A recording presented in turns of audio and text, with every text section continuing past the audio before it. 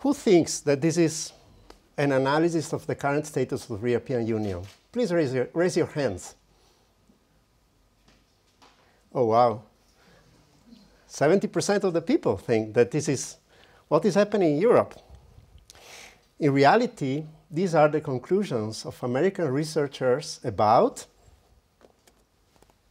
the Eurovision Song Contest. It seems that the world biggest song contest and the biggest union of countries in the world are facing the same issues. This has been already seen and analyzed by The Economist back in 2016, where they said that there are new political divides coming. There are new borders arising in Europe.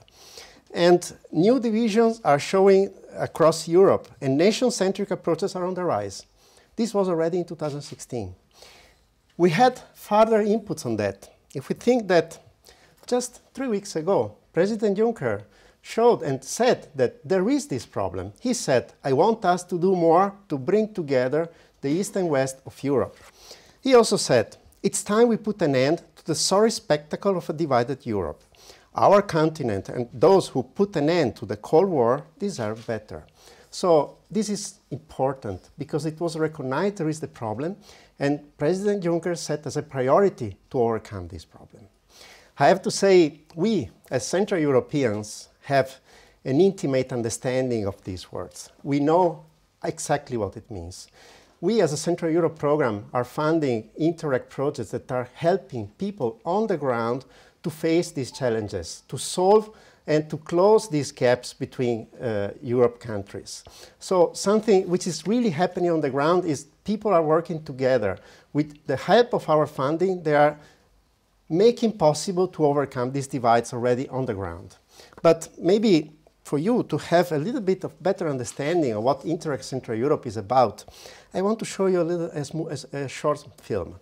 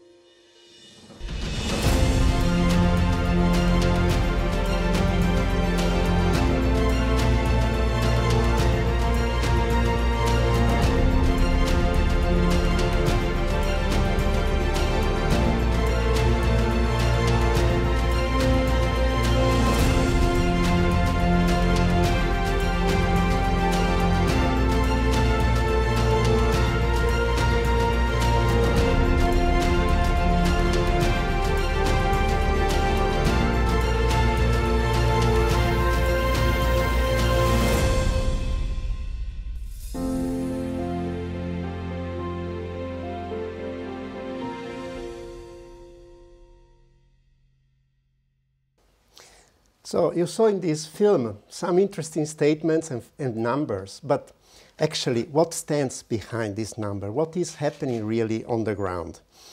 How can a transnational cooperation project improve the life of 146 million inhabitants in Central Europe? I would like to go a little bit through what our program is doing, and to start with, I would like to talk about energy transition, energy production, energy consumption.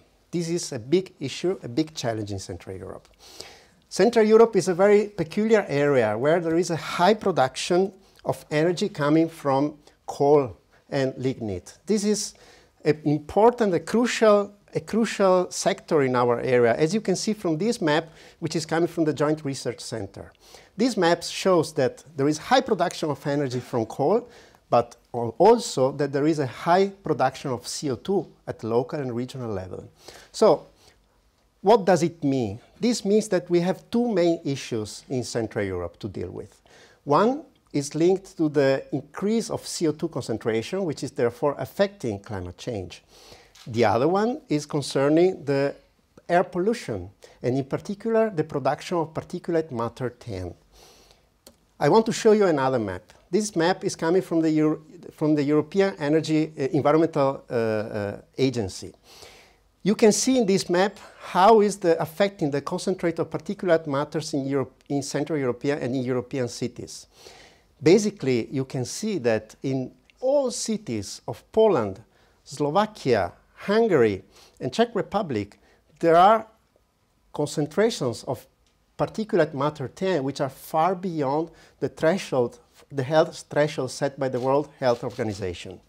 The situation is just slightly better in Germany, Austria, Slovenia, and Croatia. Also, northern Italy is heavily affected by this effect.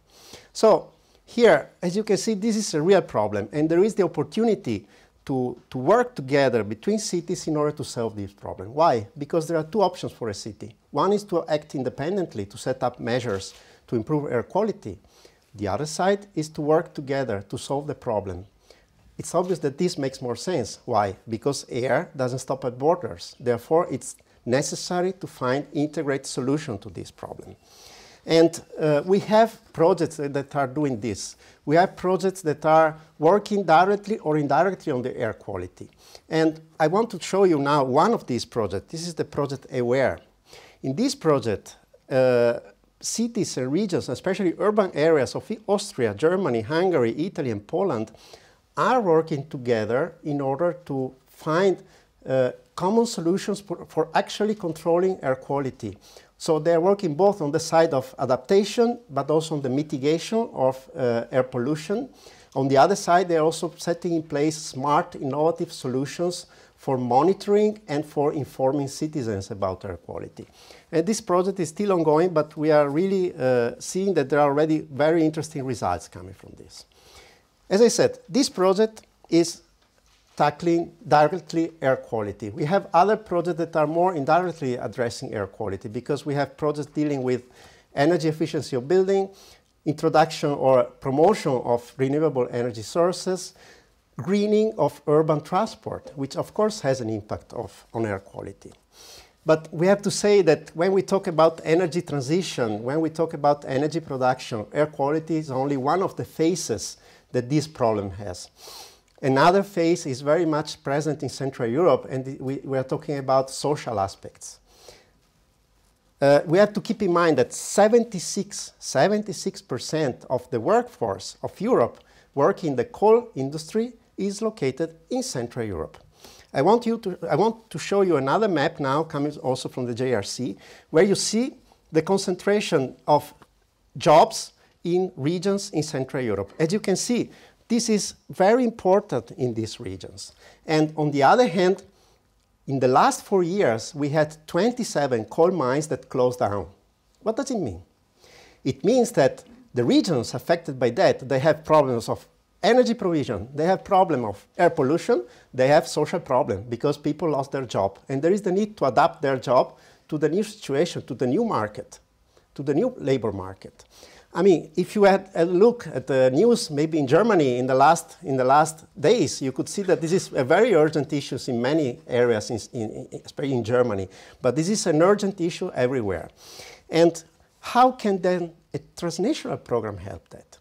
The solution stays in finding an integrated approach at the local, at the regional level, in order to on one hand, to deal with the urban dimension, for example, to convert abandoned industrial areas, brownfield.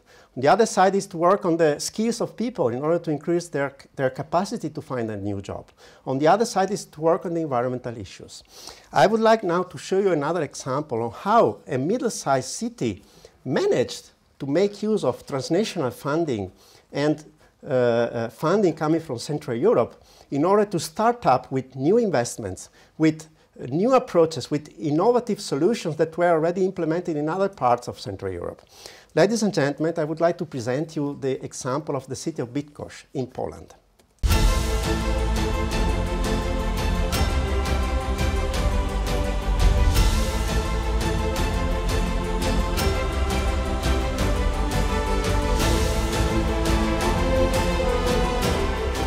Bydgoszcz uczestniczy w 8 projektach skierowanych do Europy Środkowej.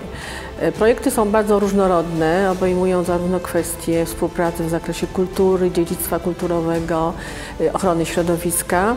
Ich bardzo dobrą cechą jest to, że angażują nie tylko urzędników, rozszerzając ich możliwości współpracy ze środowiskami z całej Europy, ale też angażują mieszkańców Bydgoszczy. Projekt Cooperamen dotyczył zarządzania terenami poprzemysłowymi. Jego głównym celem było utworzenie stanowiska dla instytucji publicznych menadżer do zarządzania terenami poprzemysłowymi. W Bydgoszczy zajęliśmy się zanieczyszczonym terenem, na którym teraz stoimy, na którym wcześniej znajdowała się fabryka papy. Zrekultywowaliśmy ten teren, zagospodarowaliśmy go na cele rekreacyjne i do tej pory jeszcze monitorujemy, co się dzieje pod ziemią. Kontynuacją projektu Cooperamen jest projekt Greener Sites. W Bydgoszczy upadły ogromne zakłady chemiczne. Teren po tych zakładach chemicznych jest przedmiotem działań pilotażowych w projekcie Greener Sites. Chcielibyśmy zbadać wpływ tego terenu zanieczyszczonego na tereny sąsiednie zamieszkałe Łęgnowa. Bardzo się cieszymy, że możemy uczyć się od innych partnerów w tym projekcie, którzy również borykają się z podobnymi problemami i mają w swoich miastach ogromne tereny poprzemysłowe.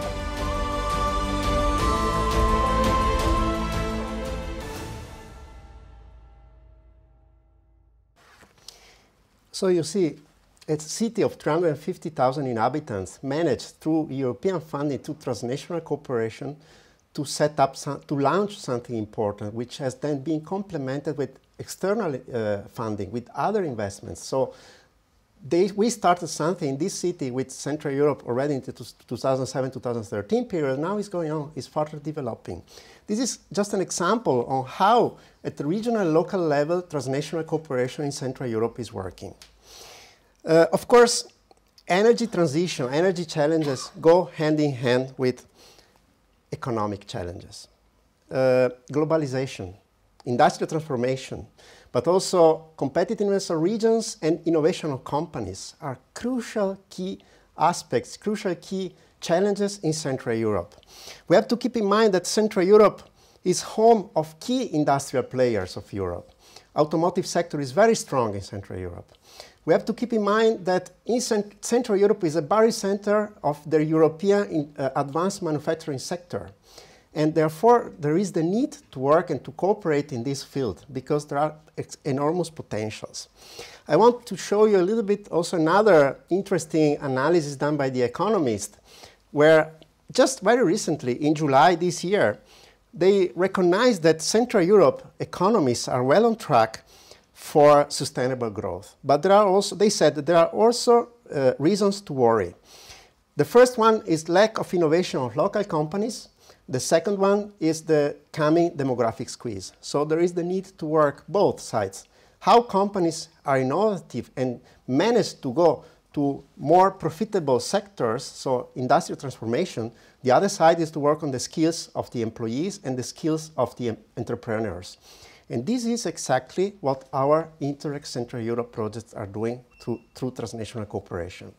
For our organizations, business support organizations in Europe and Central Europe, cooperation is central in order to help companies to be more innovative, in order to help entrepreneurs to be better, to manage better their companies, in order to help people and employees to work better and have better skills. And this is exactly what is needed in this area. On the other hand, I want to show you now this map coming from the Regional Innovation Scoreboard. Central Europe is a very peculiar area where we have coexisting regions which are innovation leaders. You see this dark green or light green, they are strong innovators. And then we have regions which are lagging behind in terms of innovation. Here, this is another risk. There is the need, again, to transfer knowledge, to work together in order to help the less advanced regions to close the gap through transnational cooperation, in order to get to higher investment in R&D, in order to have companies that then can work globally on the market, because otherwise each region singularly cannot face the global challenges. And again, our projects are doing that. We have projects that put together efforts from different countries in order to develop new ideas how to support innovation on the local level. I would like to present you now another project that we are currently funding and it is currently implementing. This is the project Nuclei.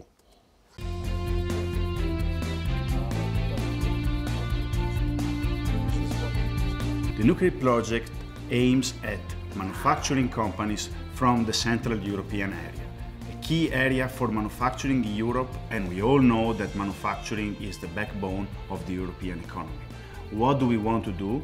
We got together 9 clusters from all the Central European countries, and we are teaching them how to support companies coping with the revolution of the 21st century, Industry 4.0, Internet of Things and Big Data.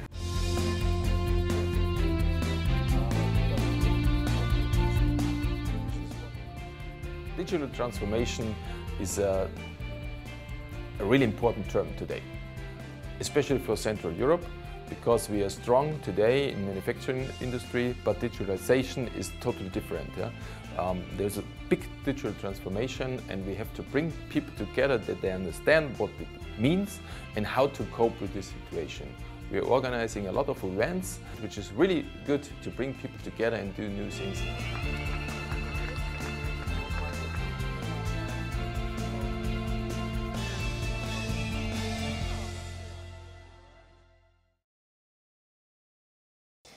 So, you heard how cooperation is central to increase innovation of our regions. However, cooperation is central also when we talk about when it is the time to distribute goods around Central Europe. There is the need for companies to receive raw materials. There is the need for customers to receive the finished goods. And this should ideally happen in an environmentally friendly way. On the other hand, Central Europe is affected by a very, very strong challenge. Back in 2004, when there was the enlargement of the European Union, at the same time there was a decline of transport on rail. So the transport started again to go back on road because it was more convenient. Now it's time, through a network, a smart network of infrastructure, to move back through intermodality, transport of goods and shift the transport of goods from road to rail. We have to keep in mind also that Central Europe is an area which is crossed by 9 of the 11 TEN-T corridors existing in Europe. One of them, the Baltic-Adriatic corridor, this one in blue, is also entirely included in the Central Europe area. So there is the need now, there are 2 needs basically. One, to better infrastructure this network, this corridor network. The other side is to close the gap between remote regions and the network. Our projects are working on that. They are exactly doing that. We have 2 projects, which they are called Sonora and Batco, that are working on the Baltic-Adriatic corridor. They were working in order to recognize, to let this corridor recognized by the TEN-T network. This they managed, and this meant to have, for the key stakeholders located in this corridor, to have access to the Connecting Europe facility, so funding for implementing the hard infrastructures. But not only, these projects managed to prepare directly 2.1 billion euro of investments in this corridor. So you see, again, transnational cooperation, little tiny projects that are making something bigger, something that remains afterwards. And this is exactly what they are doing. But this is just the side of the infrastructure. Then there is the side of the services, the side of smart services for companies. We have a project which is currently undergoing, which is called TalkNet. This project is exactly working in closing the gap between remote regions and transport corridors. This project is setting up smart solutions, smart service transport and logistics between the Baltic and the Adriatic. This project is running, but still this project has already great results. To give you an example of one of these results is that IKEA will use the services coming from this project in order to set up their logistic distribution chain between the Scandinavian countries and the Mediterranean countries. It's a great result. It's a success of transnational cooperation. And this is still ongoing. So this is transport. We saw also economy. We saw energy transformation. all these activities have, as we said, it was already said during my speech, heavy impacts on the environment. I would like then, therefore, to close the circle and go back to environment, and in particular to the challenge of climate change.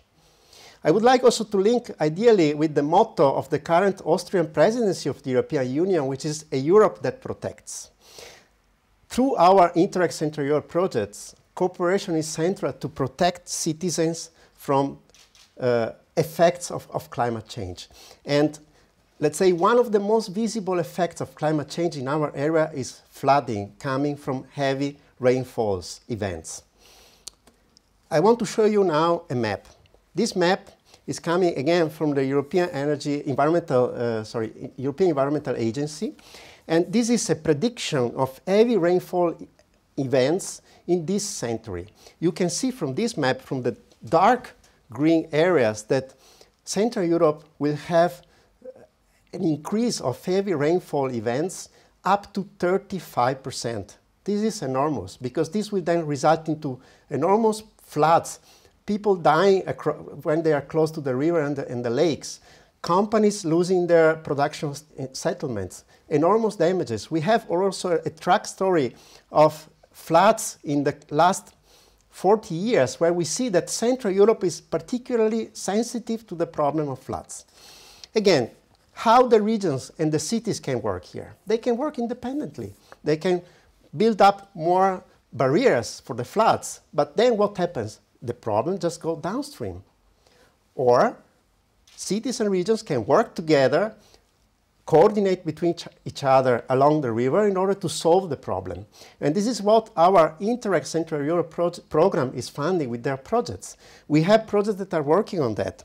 And now I would like to show you another last example on how a small city in Germany could make use of transnational cooperation for facing a very local problem of flooding, together and in cooperation with all the other cities and irrespective of the borders across the river. Ladies and gentlemen, this is the case of the city of Görlitz.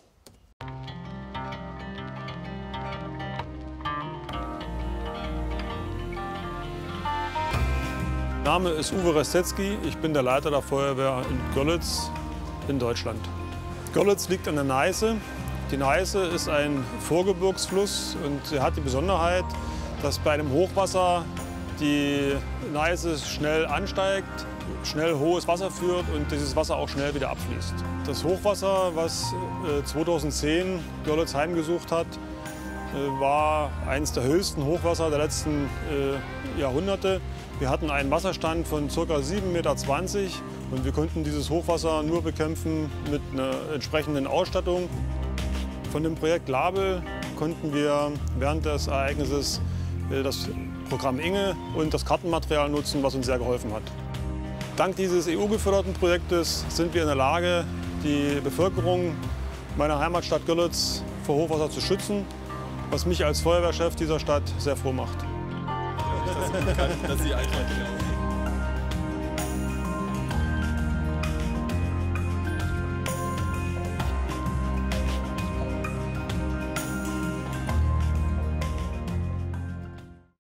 You see how cooperation is central to deal with this issue. You see how cooperation, transnational cooperation, is working at the local level, on the ground, irrespective of whatever political statements, because people need to work together across Central Europe to close these divides. This testimony is very interesting, it's very relevant, but in spite of all this, you could see until now, we have still problems. The latest Eurobarometer could capture the fact that Euroscepticism is on the rise in 7 out of the 9 Central European countries. This means that more needs to be done. More needs to be worked out in order to build trust of people, in order to build cohesion on the ground, as our projects are doing. In other words, there is the need to continue cooperation in Central Europe, or, as we love to say, to take cooperation forward. And this is of crucial importance for this area of Europe and for the entire Europe. So far, with this program, we funded 85 projects. These 85 projects are working on the ground with people which are really needing to work together. I want to show you now a last map where you see how these 85 projects and nearly 1,000 partners that are working together, how they are cooperating, how intense is their cooperation. It's impressive to see, isn't it? It's really, you see how transnational cooperation is building bridges on the ground, is building cohesion on the ground. And ladies and gentlemen, let me now conclude, going back to the beginning. With transnational cooperation, we can finally help closing all divides, all borders that are there, but also to face new devices that are coming up on our Central Europe area, once and for all. This is something that only transnational cooperation can do. Thank you very much for your attention.